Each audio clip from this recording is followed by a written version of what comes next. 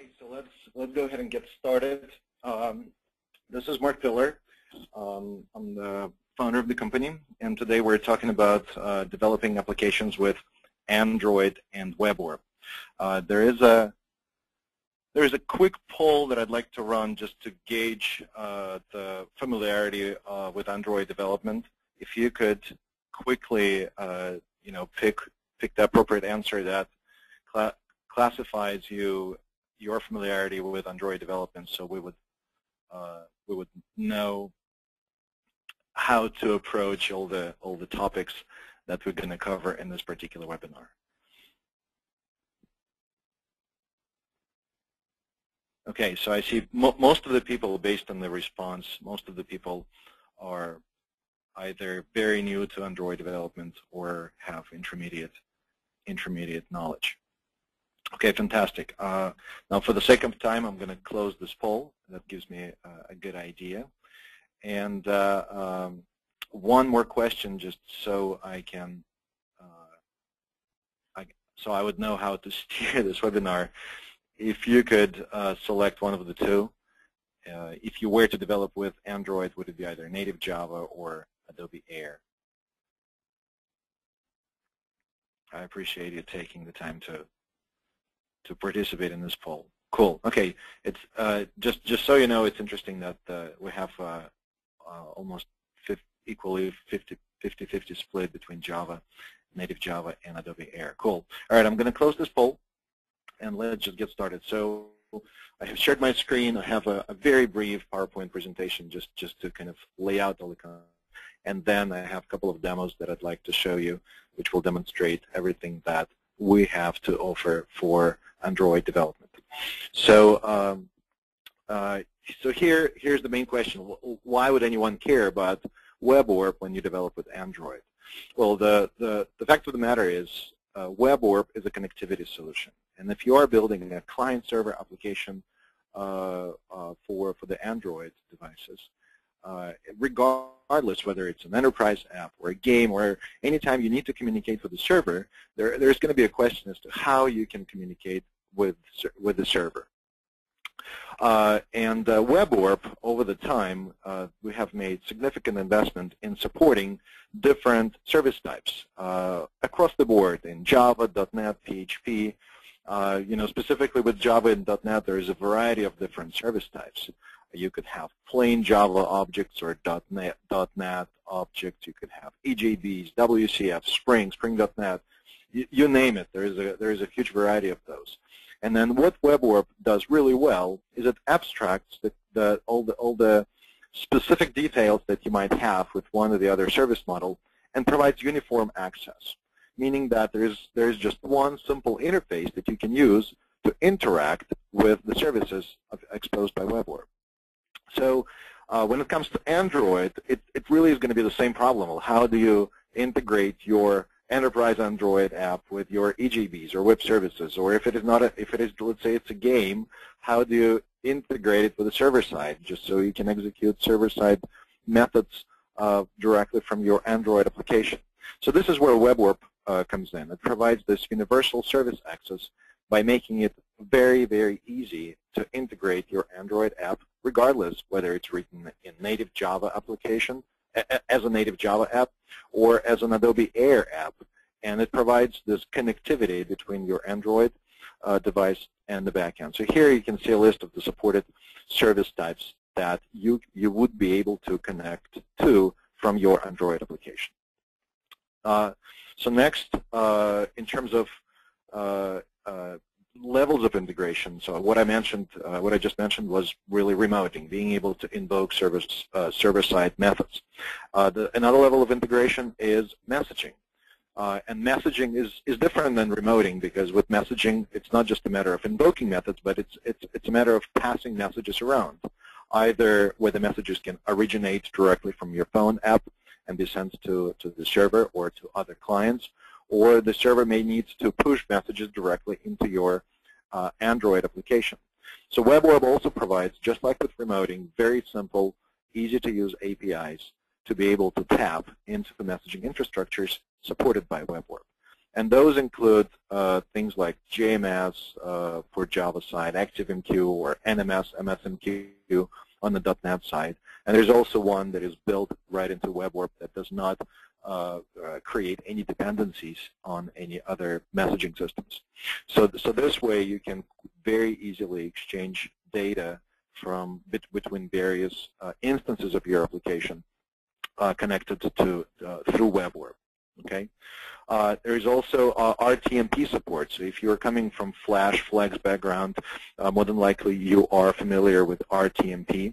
If you are building an Android Air app, that functionality is built into Air environment.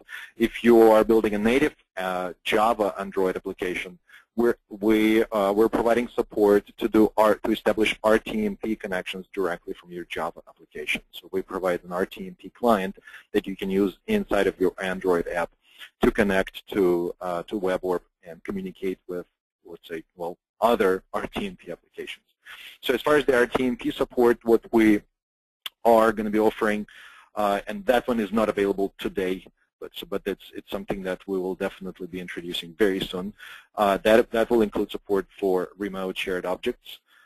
You'll be able to exchange data with other clients connected to the same messaging app, or you can do server-to-client invocation. So you will be able to invoke client-side functions in your Java app directly from your server-side code, and that will be applicable for WebORB for Java and WebORB for .NET. By the way, if you're not familiar with remote shared objects, it's a very powerful functionality. Think of it as a specialized hash table or a hash map, however you'd like to look at it. It has a name, and that hash table resides on the server side.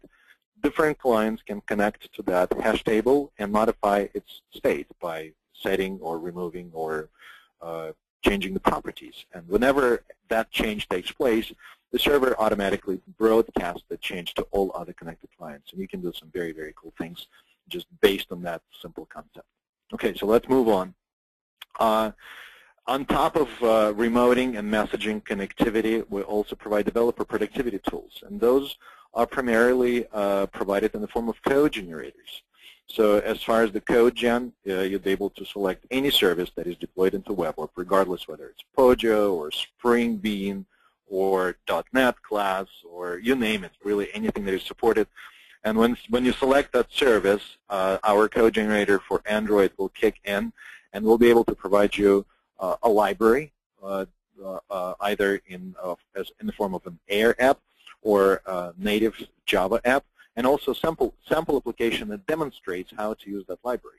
So you can just deploy it right into an emulator or device and see that library in action and use it as a reference implementation. For messaging, and I will demonstrate this today, we also provide monitoring tools.